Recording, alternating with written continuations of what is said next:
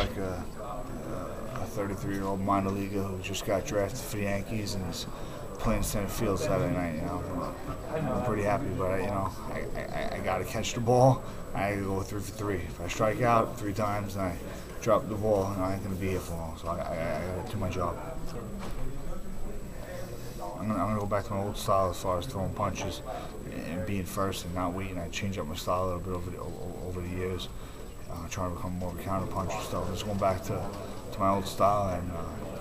And what's different, dude? I just want to win. You know, I don't want to put on a show. I just want to win and be successful and continue fighting in the UFC and win fights and make money to be able to support my family. You know, Right. I'm not 24 years old. I'm 33, and time's not on my side. And I want to make the most of the time I have left.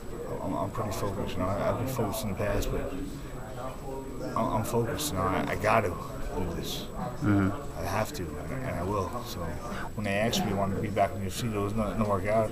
I said yes. Like I said, you know, you ain't gonna turn down. You can turn down the NFL if you're a football player. You know, you just got out of college, you're gonna go in the draft. Right. And I was drafted. I just gotta have a good game Saturday night.